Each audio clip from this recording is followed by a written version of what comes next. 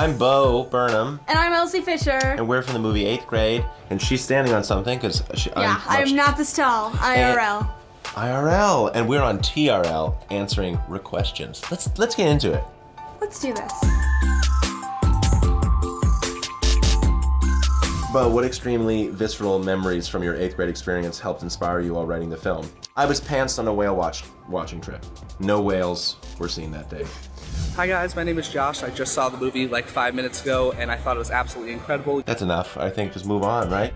Yeah. I'm just kidding. How do you think that young people should go about social media? How do you think they should navigate it? That's very nice, Josh. What do you think? You know better than I do. My advice for teens and people of all ages is be aware of how much time you're spending online, I guess. Take a minute, read a book. Yeah, but keep watching this. Which of the sauces was the best one in the chicken nugget scene, aka the best scene in the entire film? That's hilarious. You know what's so funny? You guys never actually cracked open the sauces, I right? never even ate a nugget. I just picked at the fries. You did just pick at the fries. Are you not a nugget person? No. My favorite go-to nugget sauce would be honey mustard. I'm either a ranch or barbecue girl if I partake in any nuggies. What's your go-to snack? If you could have any snack in the world, mine would be the circus peanuts. Gucci. Tim, do you know what circus peanuts are?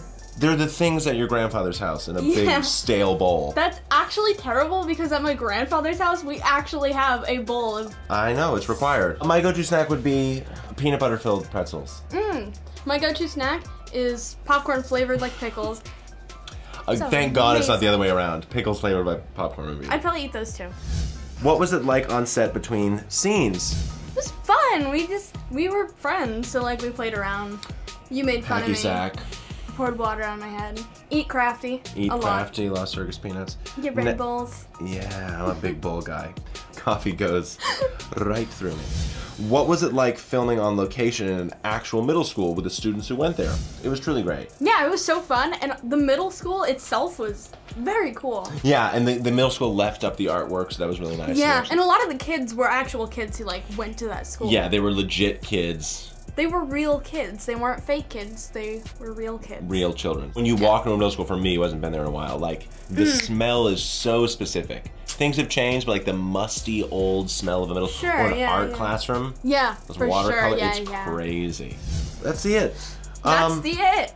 That's the it, and I appreciate you all being here. This has been Total Requestions. I'm Bo Bestian. And I'm Elise Fisher.